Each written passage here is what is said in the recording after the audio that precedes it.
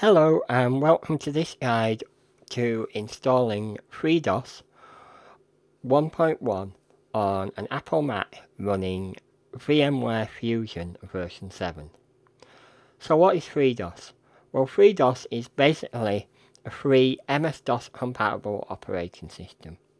So if you want to use old programs such as WordStar, WordPerfect, or even play old DOS games, then you may want to install this. Or if you're just curious to see what computers were like in the early 90s, then this will also satisfy your curiosity. So the first thing we need to do is go to the FreeDOS website, which is simply www.freedos.org. Then we click on Download FreeDOS. And the file we want to choose is this file here, FreeDOS 1.1 base. There may be a new version by the time you view this, so if there is, then click on that. So click on that, which is an ISO file, and we let that download. And then the next thing we do is we come into VMware, and we click on Add New. And I want to install this from a disk or an image. So I click on Continue. And now I can click on, it will always have selected the last disk image that I used. So I want to click on Use another disk or image. And in my Downloads folder, you'll see I've got the fd11src.iso. So I can click on Open. And then click on Continue.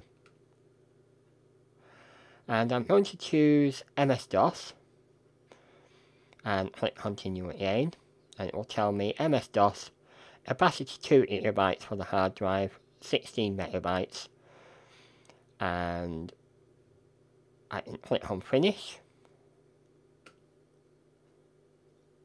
and then it'll ask me where I want to save this, so I'm going to say FreeDOS demo, and then click on Save.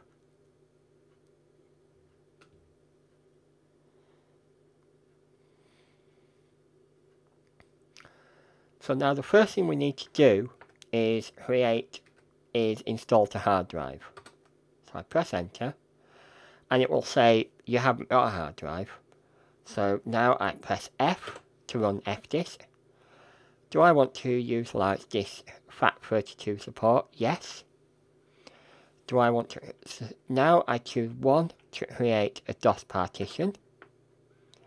And we press 1 again to create a primary DOS partition. And then we just press enter for yes. And then I press escape. So now I have to press 2 to set active partition. And press 1 to choose that one. And now we press escape and escape again. And then the system will restart, so I press edit here when ready. And then we get this error. So what we have to do is we have to tell VMware that we want to boot this virtual machine from the cd-rom.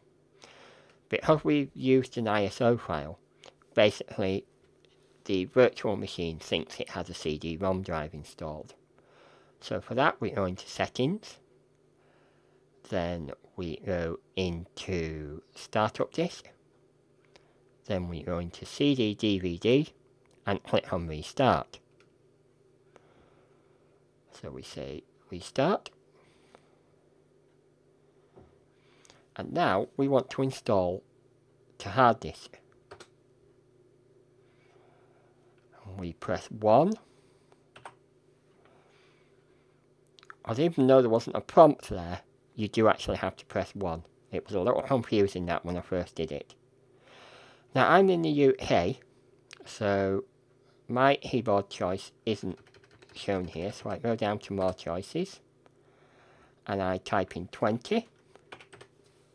And then press enter. And then it'll say I need to format my hard drive, so I say yes, and then I have to type in yes. So now I want to continue with FreeDos installation. I want to start the installation of FreeDos 1.1 final, and then you get the usual legal stuff, so we just press enter, enter to get rid of that, and enter again, and yes. And then for these, we just accept done, and say yes. We just accept the default for that, so I just press enter. And then it will start installing the software itself. The screen does seem to freeze at this point, but it is actually doing something in the background, even though it doesn't actually say it on screen.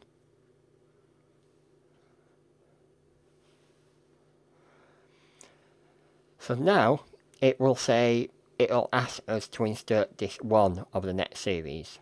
Well, it's all on this ISO file, so we can just press enter. And then we just press enter again. Yes.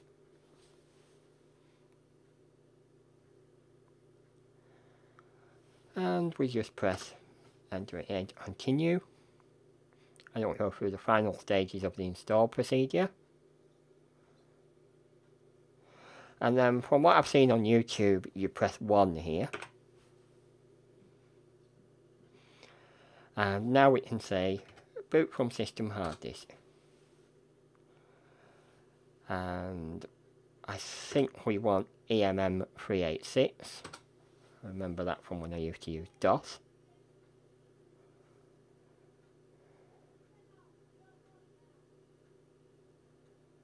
And there we are. We now have a DOS machine. But what we have to do now, even though we've set this machine up, we need to tell VMware that we want to boot from the CD drive, from the hard drive rather than the cd-rom. So what I'm going to do is I'm going to come out of the virtual machine, so I'll shut it down. Yes, power off, and then I do right click onto settings, start up this hard drive, and now I can do restart, and then we'll choose that one again. And that will make sure that FreeDos always boots from the hard drive. So I hope you found this short tutorial useful and helpful. I will be installing more DOS programs on here, so if you like what you've seen, subscribe and I'll put some more stuff up. Okay, bye.